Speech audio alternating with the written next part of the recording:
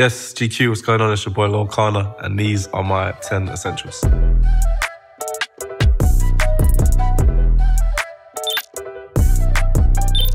My notebooks, probably from this last album and a little bit of the one before. I really prefer to write in my book as opposed to write on my phone, because when I, erase my line, the line still exists. Whereas on your phone, if you erase what you're writing, then it's gone forever. And then if you go back, maybe there was space for it to use it as a chorus or a title or a kid's book or whatever you want to use it for, do you know what I mean? So yeah, I like to kind of leave footprints. Hopefully I'll be able to give them to my son one day. No distraction, like when I open this, it doesn't go like, someone said you've got a double chin, or someone said that your mum's fat or whatever, it's just like, I'm just in the books. It's like just a whole page that just says drug-free, which is what I am, but I don't need to put it in 2 pages, That's a lot of real estate for a notebook. For my last album, I wrote a review before I started working on my album. It was something I got from Questlove. There's a book by Questlove that's called The Creative Quest. And in it, he says that, on every album, I think from Things Fall Apart by The Roots, which is one of my favorite albums of all time, he wrote a review because it kind of helped him, on reading it back and throughout the album process, it would keep him on track. That was my old title. That's what I was going to call my last album as well. Hurt People, Hurt People. A line I got from a poet called Lem Sisse from his book, My Name Is Why. What I love the most is when I'm recording. If you get to hear this noise, that's my favorite. And I listen for it for other rappers as well to know if they're really about it or not. My baby bag, every parent knows. Nappies. You always think that you don't need money, and then it's that day where it's like a mountain of shit. These are easy nappies. These are just ones that you can wear as a hat. Beaker, there's a bear on my chair. A classic. This is my son's favorite magic wand, which is the most important part of the baby bag, really. This is the elder one, owned by Albus Dumbledore. If you know, you know. And my son's favorite spell is Expelliarmus, or Expecto Patronum. He's got into a crazy pocket at the moment, actually, where it'd be like Avada Kedavra, which is obviously the killing curse in Harry Potter, if you don't know. And so I would die, and the only way to come back to life was he'd have to kiss me on the head. But now I've started doing it with him, where even if on the street, if I hit him with an Expelliarmus or whatever, he dies. Like, on the street, there's nothing you can do about it. Paddington Bear, which comes with me on tour, and I try to get photos with him everywhere I can. My son can't travel with me everywhere, but as long as Paddington is there, I guess he's there in spirit. It's nice to kind of have a piece of him with me. What else is in there? Simple stuff. Greatest fruit known to man, orange.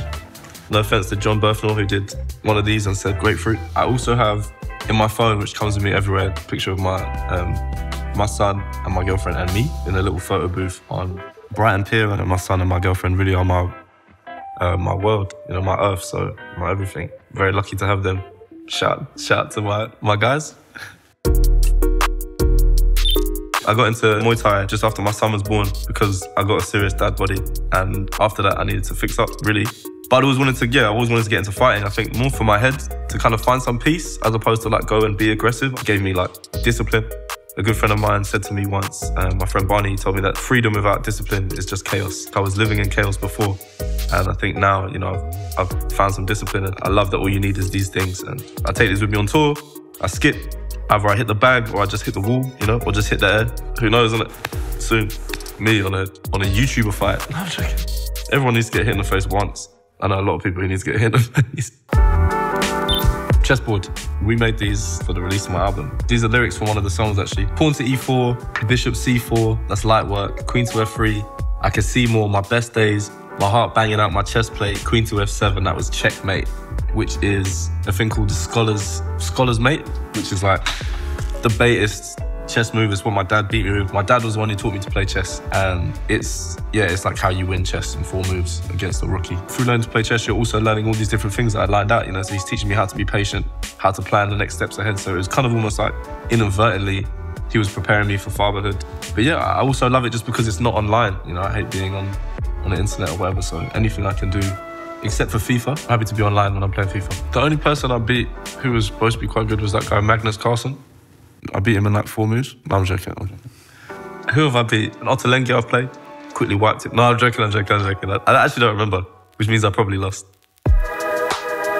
My next essential is an EpiPen. Oh, fuck, I just realised I've left that at home. Can I brush on my keys? If you go to my sink, yeah? Yeah, it's an essential. I bring it everywhere, My next essential is an EpiPen. It's just a shot of adrenaline because I'm allergic to nuts. I'm also allergic to tahini, but not sesame seeds, weirdly. So you pull this out, it like releases a little needle. and then you just jab it in, essentially your bum cheek, you know?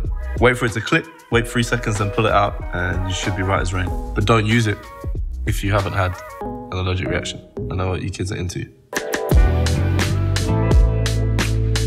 Sports bag. Do you know what I mean? Ready for anything. For me, swimming, you know, you're focusing on your breath.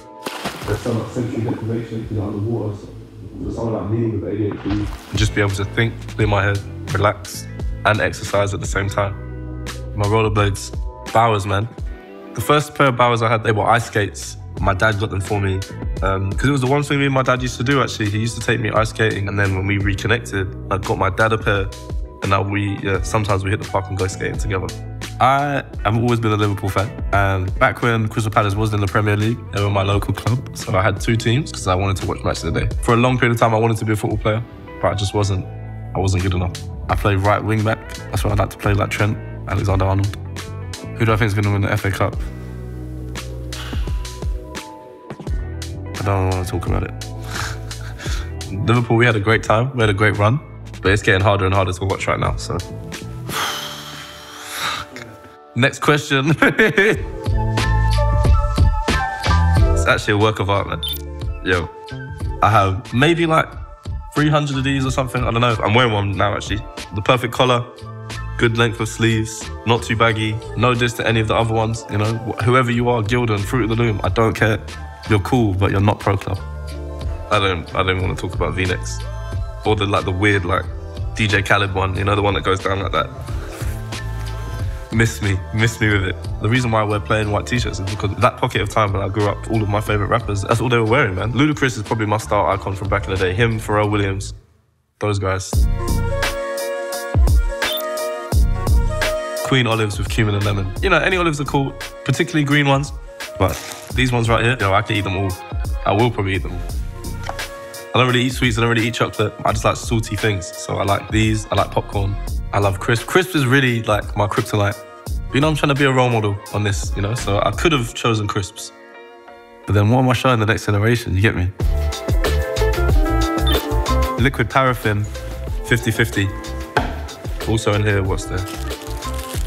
Parking ticket. I got really sensitive skin, and when I was growing up, it used to get super dry because I had eczema. And when I found this cream, I just began to glow, bro. To get the Loyle Carner look, man, you just gotta get no sleep, get woken up at like 4:30 to change nappies, wake up, don't get a chance to eat breakfast, run out the door, grab your cream and just dash it on. Recently I've been using Human Race by Pharrell Williams, so I cleanse now. I'm a cleansing person. First got introduced to the carrot juice when I was maybe like 5 or 6 with my mum. My mum was super healthy, super holistic, and I wasn't allowed Coca-Cola or Cocoa Pops or chewing gum or sweets or anything. But I was always allowed carrot juice, and I don't know, it reminds me of spending time with her in the park. Yeah, I love it. It's everything. It's juice, it's sweet, not too sweet, packed full of vitamin C, do you know what I mean? Ginger in there. It's magic, bro. And I can see in the dark as well. I stopped drinking when my girlfriend fell pregnant because she stopped drinking. And then it just stuck. I loved the feeling of not drinking, and then I kind of replaced alcohol with happiness, and I'm the happiest I've ever been. Be grateful for your essentials. Peace.